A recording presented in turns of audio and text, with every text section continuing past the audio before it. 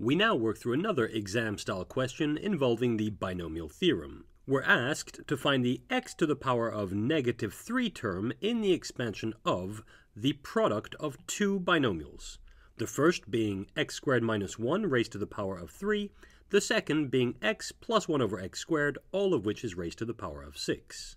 The way I like to do this is to focus on each of the two binomials separately. The idea being to find the general term for the first binomial, then we'll find the general term for the second. Finally, we'll multiply the two general terms together.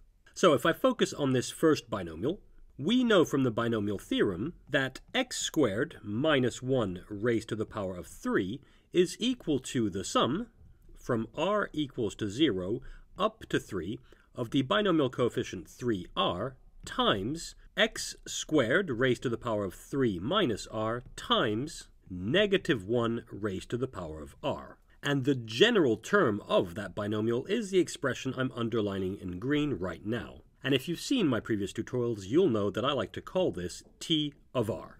Now, it's always a good idea to simplify the general term as much as possible, and looking at the one we have here, the only thing we really need to do is to distribute this power of 3 minus r across these parentheses. And in doing so, this middle term here will become x to the power of 2 times 3 minus r, so that becomes 6 minus 2r.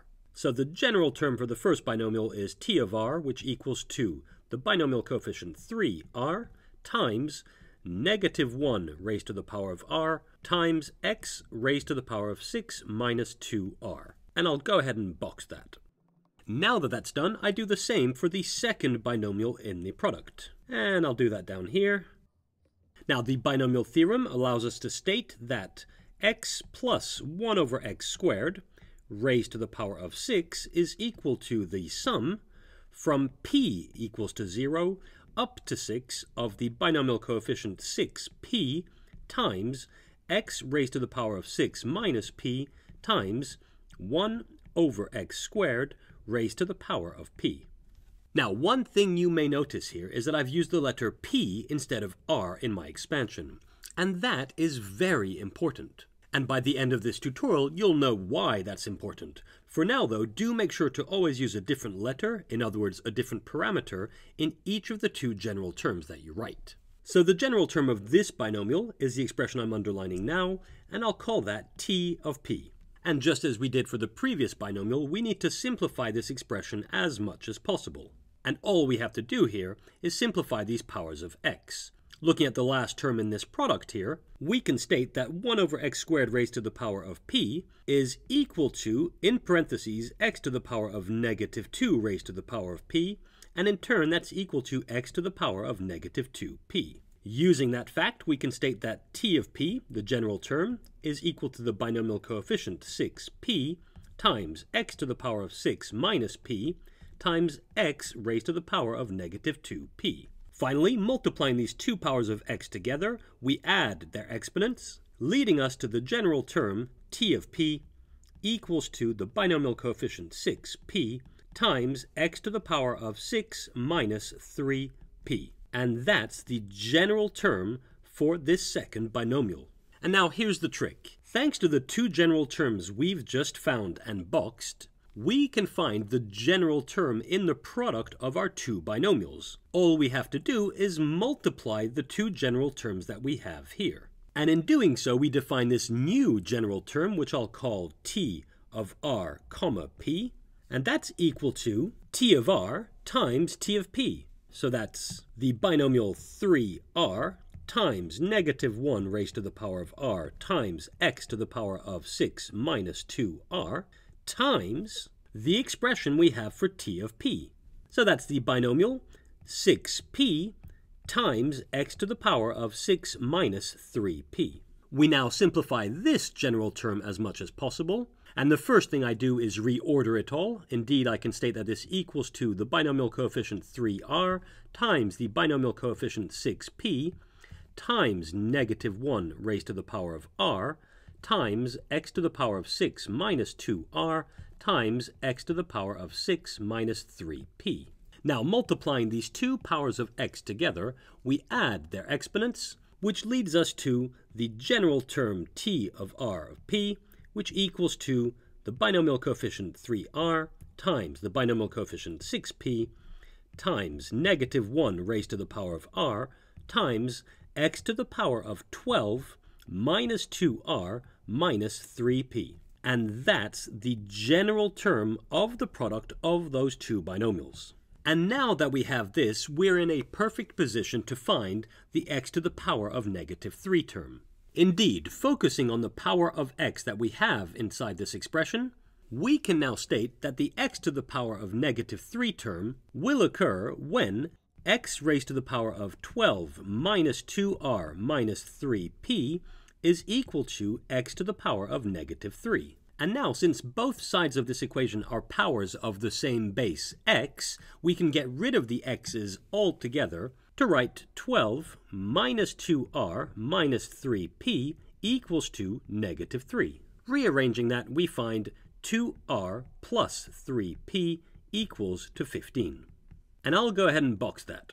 Now, what this result provides us with is a condition. So long as 2r plus 3p equals to 15, then we'll be dealing with the x to the power of negative 3 term. So our objective now is to find the values of both r and p, which lead to 2r plus 3p equals to 15. Now, remembering that r can take on all the integer values between 0 and 3 included, and p can take on all the integer values between 0 and 6 included, we can quickly state that r has to be an element of the set 0, 1, 2, 3, and p has to be an element of the set 0, 1, 2, 3, 4, 5, and 6. One of the most efficient ways for finding the values of r and p, which lead to 2r plus 3p being equal to 15, is to use a two-way table. Here's what I mean. I'll quickly make a two-way table, something looking like this. And each row will correspond to a value of r. So r can take on the values 0, 1, 2, and 3. And each column will correspond to a value of p. So I'll just add those. That's 0, 1, 2, 3, 4, 5, or 6. Now if I quickly draw the table, there we go. Remember, each row corresponds to the different r values that we have, and each column corresponds to the different p values we have. Now inside this table, we'll write all the different values of 2r plus 3p. So just to be clear, each entry inside this table will be 2r plus 3p. We'll take care of this top row first, that is when r equals to 0. So if r equals to 0, the expression we have here, 2r plus 3p, simply becomes 3p. And so when p equals 0, that will be equal to 0. When p equals to 1, it will be equal to 3. When p equals to 2, it'll equal to 6, 9, 12, 15, and 18. And already we can see that if r equals to 0 and p equals to 5, then 2r plus 3p will equal to 15. So I'll just circle that result there. We now complete the second row, and in this case, r is equal to 1. So when r equals to 1, this expression will become 2 plus 3p.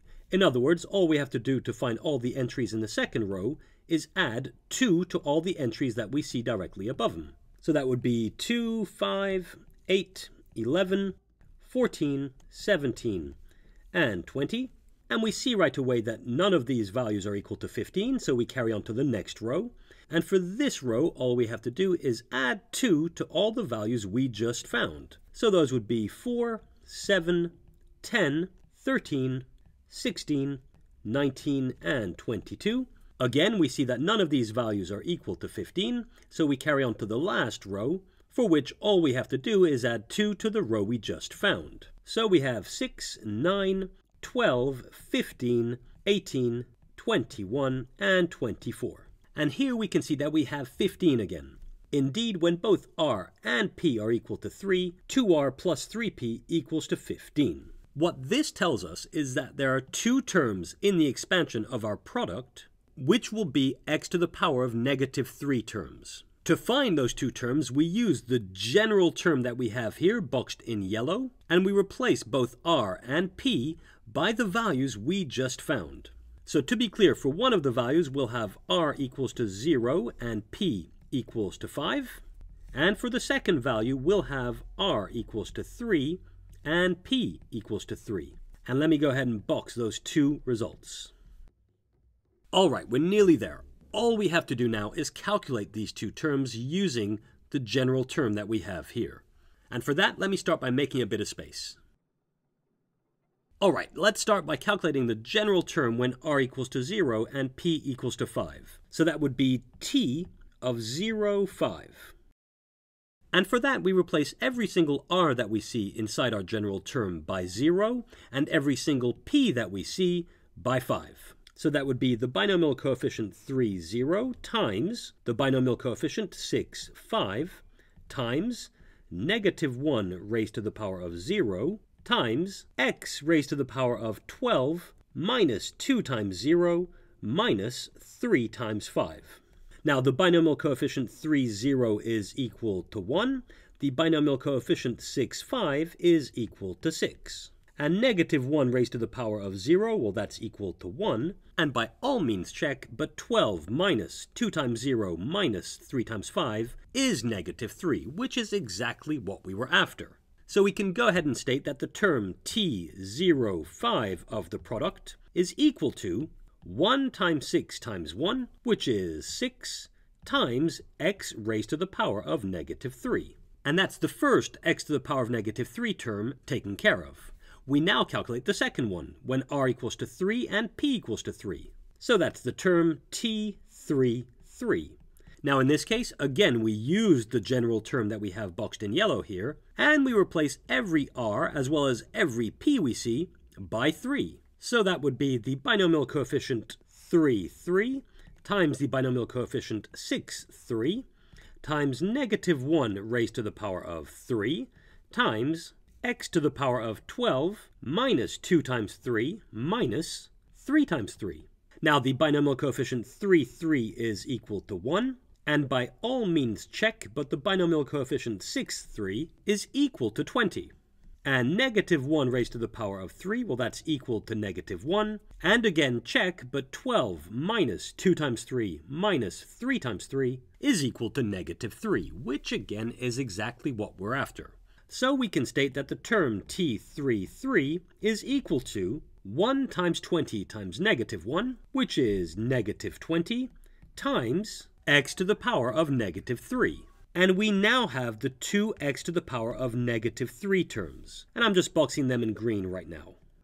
And to state our final answer, all we have to do is add the two terms that we've just found. In other words, the x to the power of negative 3 term is 6 times x to the power of negative 3 plus negative 20 times x to the power of negative 3. And adding those two terms together, we can state our final answer, negative 14 times x to the power of negative 3. And we're done. And that's it for this exam-style question involving the binomial theorem.